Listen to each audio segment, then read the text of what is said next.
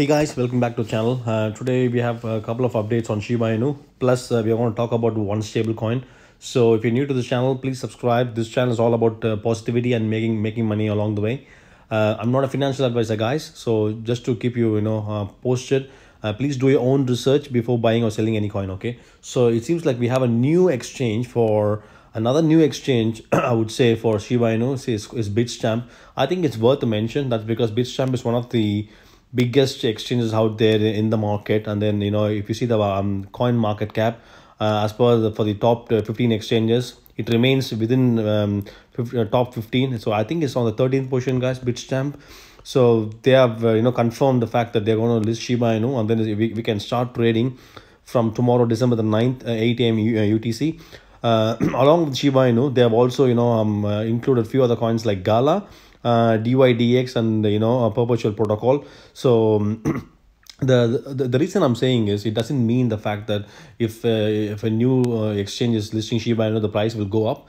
But more footprints means more exchanges, right? The more exchanges where a lot of people can get access to the Shiba Inu coin, and it's a fact that is going to stay for a very long time, because once these exchanges list a coin, they're not going to take it away within 6 months or 1 year.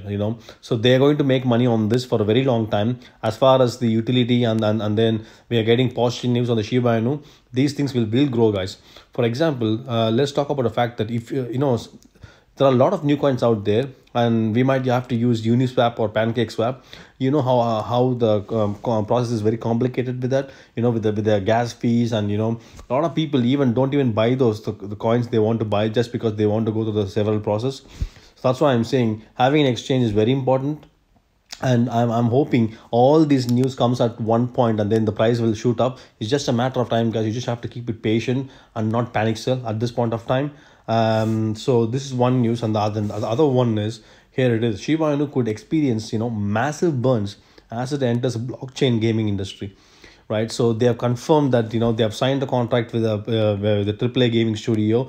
Playside Studios is an Australian based video game developer company, where they have already successfully developed so many video games, and they have signed a contract, and they have given us a lead time around 8 months to develop video games, and then the launch would be somewhere in beginning of January 2023.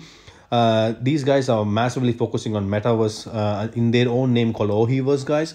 So if they try to burn coins, they like with this blockchain gaming industry, basically what they mean is metaverse. Then obviously we will see a lot of tokens getting burned. They can't buy the coins, and then they can't burn it every day, because it costs millions of dollars. So that's simply not possible. We live with the fact, and then we just have to see what the real utility is, and then what they're going to work with, and then what kind of partnerships they make, which they're doing really well, and they're keeping it very transparent as well.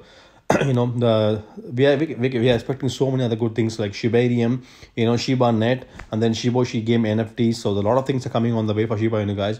You just have to hold it strong, and then rather than checking your phone every 10 minutes, whether the price is shooting up, that's not going to help you in any way. If you believe in this coin, it's going to make you some money, and we all know that 70% of the people who hold Shiba Inu is in profit.